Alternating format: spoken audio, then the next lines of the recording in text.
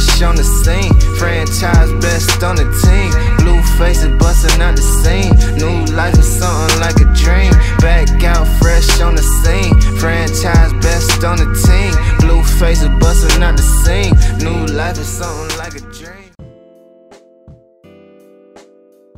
Hey you guys, welcome back to my channel. It's your girl Ebony. All right you guys, let's wrap up the AMAs because child, it has been a hot mess and the whole situation with Chris Brown just keeps getting messier and worse. Now you guys know the AMAs. I didn't watch the whole show and Nicki Minaj did win Best Female Hip Hop Artist. So congratulations to Nicki. Nicki Minaj also extended her record as the female rapper with the most AMA wins in history. She has 9. So congratulations to her. Now, speaking of female rappers, it does seem that Latto, unfortunately the flourishing rapper, did lose every single category at the AMAs. Yoinks. Talk about a mess. I guess that flourishing only happens online. Allegedly. And that's my opinion. But yes, Latto did lose every single category. And so it is what it is. You also had Glorilla and Cardi B perform their song Tomorrow too.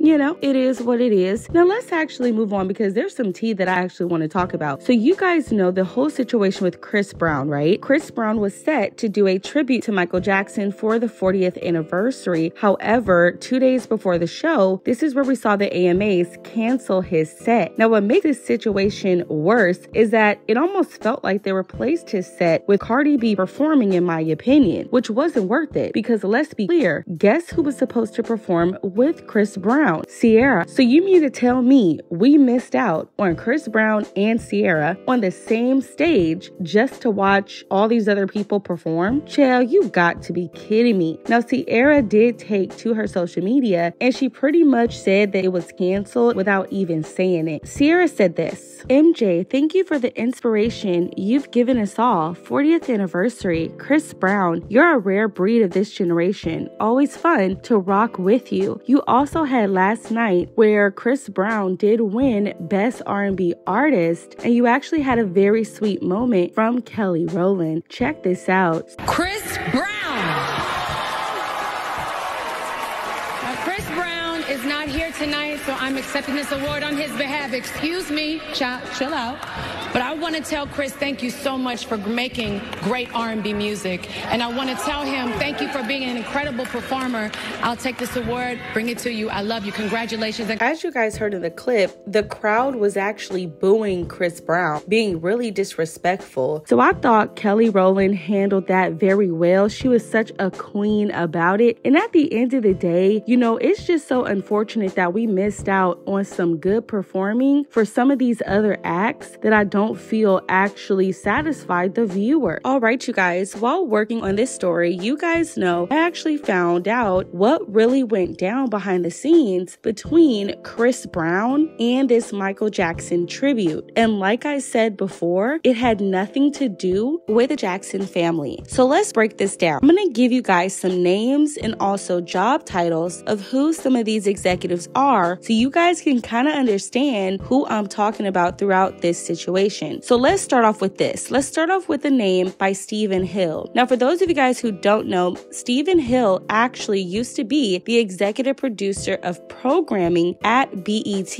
okay? He also has a very close working relationship with Chris Brown. Now, Stephen Hill actually worked very closely with ABC Entertainment's president, Craig Enrich, who also agreed with Mr. Hill that Chris Brown deserved to make a return to TV. You guys know this would actually be the first time that a person who has been convicted of assaulting a woman during the Me Too movement was given a platform like being on TV. Now, you guys know they've let a lot of other people on TV, but this is just specifically to Chris Brown. Now, when Stephen Hill and Craig, who is the president of ABC Entertainment, started working with Chris Brown and also rehearsing, they got several calls from different executives in the industry, and they started getting the following complaint: why would you let someone who's been convicted of assaulting a woman vet or give tribute to someone that was accused of being with kids, allegedly? Y'all see how people can still be exonerated like Michael Jackson, but people still in some way try to bring up their past and try to tarnish their legacy legacy. So the gist of this article is the fact that the AMAs in Disney are allegedly saying they did not know that Chris Brown was convicted of hurting Rihanna. Bro, you gotta be kidding me. How did you not know that Chris Brown had this situation with Rihanna? Like, this is the most wackest stuff that I've ever heard before. Like, are you kidding me? You mean to tell me that you allowed other people on your stage, but because of something that Chris did as a teenager, he can't be on the stage? It's just a hot mess. Now, after these executives kept calling the president of ABC, they also started calling the talent agency. And they basically said there is no reason for them to do this tribute on the Disney Channel because of these two individuals' backgrounds. Now, the ABC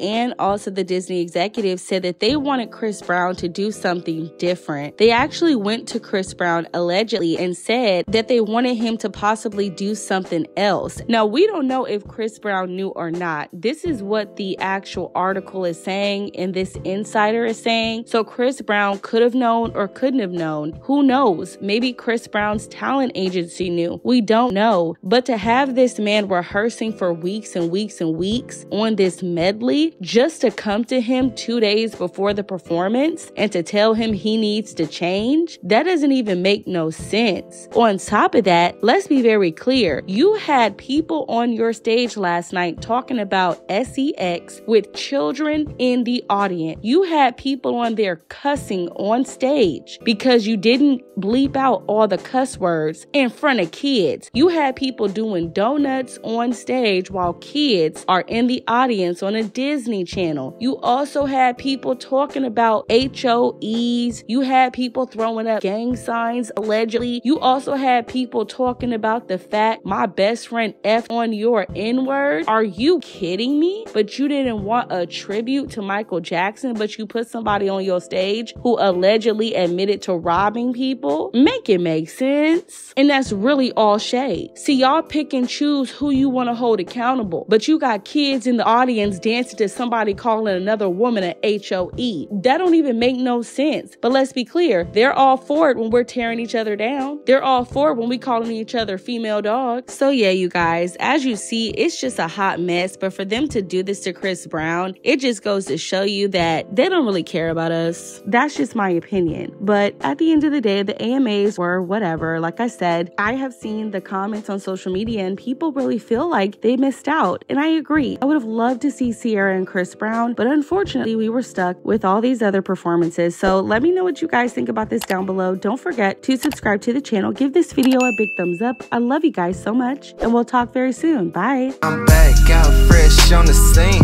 Franchise best on the team. Blue faces busting out the scene. New life is something like a dream. Back out fresh on the scene. Franchise best on the team. Blue faces busting out the scene. New life is something like a dream.